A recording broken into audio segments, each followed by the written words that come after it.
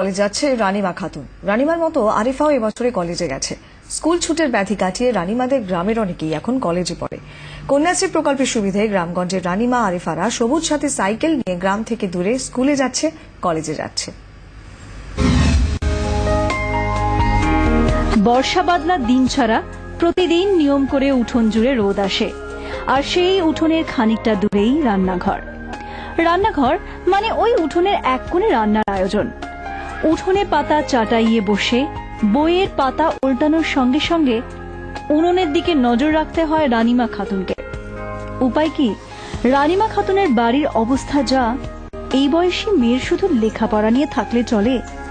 দিন মজুর শেখ সত্তারের মেয়ে রানিমা কিন্তু হাজার অসুবিধা সত্ত্বেও পড়াশোনাটা চালিয়ে যাচ্ছে, কারণ কন্যাশ্রীর সুযোগ পেয়ে লেখাপড়াটা প্রাথমিক বিদ্যালয় শেষ না হয়ে কলেজ পৌঁছেছে। আর এই পৌঁছানোর পথে সঙ্গী হয়েছে সবুজ সাথী সাইকেলে স্কুল কলেজ। না হলে হয়তো দূরের স্কুলে আর যাওয়াই হতো না। সে চায় তার মতো অন্যরাও যেন সরকারি প্রকল্পের সুযোগ নিয়ে লেখাপড়াটা করে। পরেও যে আমার ছোট ভাই বোনেরা যারা পড়ছে তারা যেন ভালো করে পড়ে, তারা তাদের এই সাফল্য সবকিছু করে, তারা এত সুযোগ সুবিধা পাচ্ছে। সবুজ সাথী সাইকেল থেকে শুরু করে কন্যাশ্রী আরো অন্যান্য প্রকল্প তারা পেয়েছে, তারা যেন সেই সবকিছু কাজে লাগায়, সবকিছুতে পড়ে। মাধ্যমিক উচ্চ মাধ্যমিকে প্রথম বিভাগ পেয়েছে রানিমা খাতুন।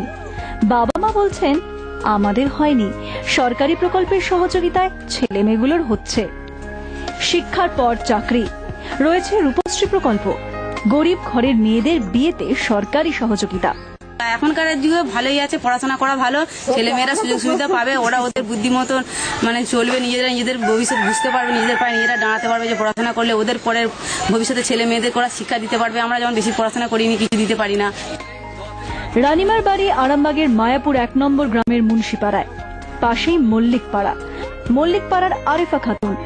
বাবা নেই, কন্যাশ্রী প্রকল্পের সুবিধায় সেও বিয়ে প্রথম বর্ষের ছাত্রী। বাবা ছিল তখন পড়াশোনা করা, বাবা মারা যাওয়ার পর আর একটু অবস্থা খারাপের জন্য ছেড়ে দিয়েছিলাম, দিয়ে আবার ভর্তি হয়েছিলাম। কেন ভর্তি হলে? কন্যাশ্রীর জন্য। কত টাকা পেয়েছিল? 25,000 টাকা। কন্যাশ্রী, সবুজ সাথী, এরপর রূপশ্রী। আরামবাগের এই যে প্রত্যন্ত এলাকা, এখানকার এই অসচ্ছলতার মাঝে আলোর ঠিকানা খুঁজে পাচ্ছেন রানিমা খাতুন, আরিফা খাতুনরা।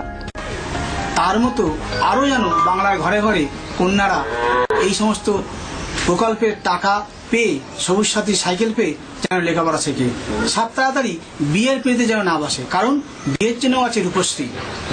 ক্যামেরায় সৌরভ রায়ের সঙ্গে দিব্যেন্দু সরকার, 24 ঘন্টা, আরামবাগ।